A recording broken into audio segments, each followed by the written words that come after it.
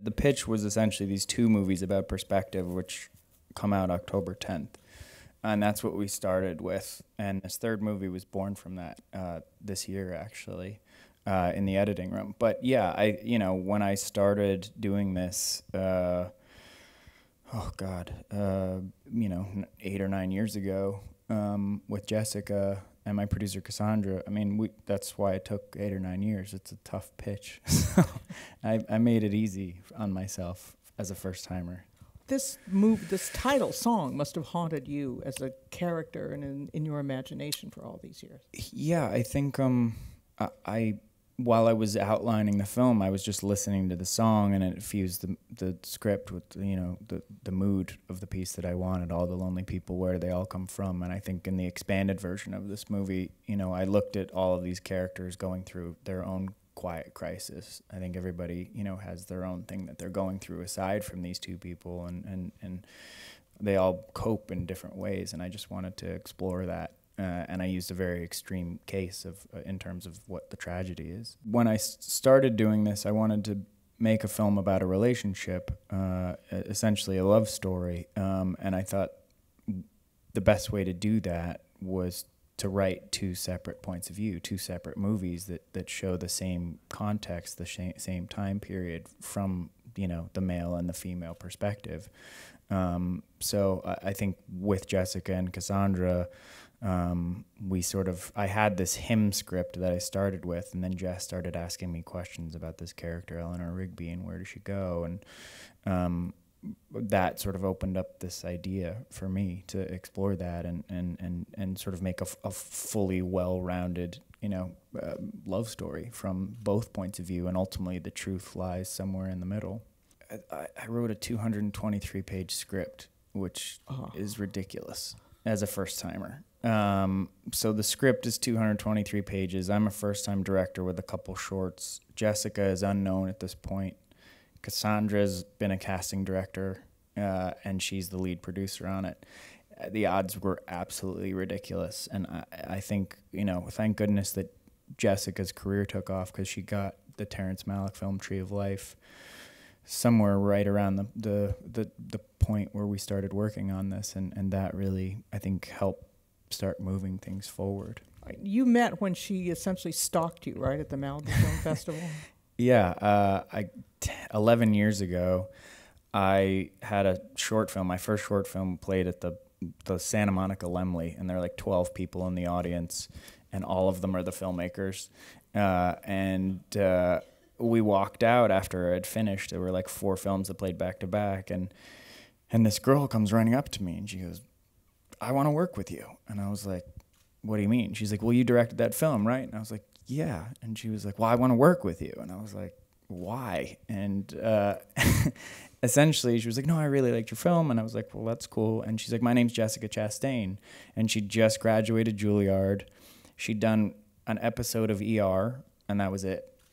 And she sent me that, and then invited me to go see a play that she was doing in New York with David Strathairn called Rodney's Wife. And I saw her walk out on stage in that, and I was just like blown away by how amazing she was. And, we became friends and very close, and then ultimately, started making this project together. I don't know where to begin to ask about how you shoot 2 films at the same time. Well, we treated it as one. I treated it as one script, one project, one story, and we shot the 223 pages in 40 days in New York 2 years ago. So that I just had a great crew, and I had a great group of people, and I think we were just as organized as we possibly could be. And those overlapping scenes we treated as separate scenes. So I think the phenomenal thing that the actors did was that, especially Jessica and James, is that they not only played the character, Jessica played the character of Eleanor Rigby, but then she turns around and plays his perception of her in a different scene that is exactly the same scene in a sense, and he does the same thing. So they had to play 2 characters, and they did such a beautiful job, because like that scene at the apartment at the end of the film when they're on the floor, we had to shoot that scene twice, and we had to shoot it in different production design, different costumes. Like, we do that scene once, and they've emotionally exhausted themselves. and then we have to go to lunch, turn around, reset up, and do it all again in a completely different way with a different intention, and they nail it again. So I think the emotional places that those two actors were going and the amount of work that they were doing was just like awe-inspiring to all of us. How did you balance the power and the force of each personality on film? I think, look, there's a generosity to the way Jessica works, and I think she was a producer on the film, so I think, you know, she met with James pretty much immediately once he signed on, and the two of them had their own sort of lunch together. And I think that was really helpful. And then I had a rehearsal. We actually went to grab a beer, the three of us, and started looking through the script and talking through the scenes. And I think there was just this sort of camaraderie that existed between the two of them that, you know, is sort of an intangible. You hope when you sit down with these people that there'll be chemistry regardless. And the two of them just had this amazing chemistry from the get-go. You know, they were quipping and laughing and teasing each other, and you know, I was sending them each music, and they were sort of sharing that music. You know, there was a whole lot going on. I think when you make films this small, like, it becomes like camp in a way. I think it's a much more familial experience, and you know, I really love these two people now. I mean, they've been so wonderful to me, and they gave me the gift of being able to make this film, because without them, you know, and my producer, like, I wouldn't be sitting here talking to you about it. I really lucked into this composer, because there was another composer that it was initially supposed to do it, named Anthony Gonzalez, who goes by the name of M83, and he was busy doing the Oblivion score at that point, and kind of different from this one. Very different, and he just felt he was working on an album, and he was like, "Look, I'm too busy." And his manager / agent was like, "Look, I have this diamond in the rough.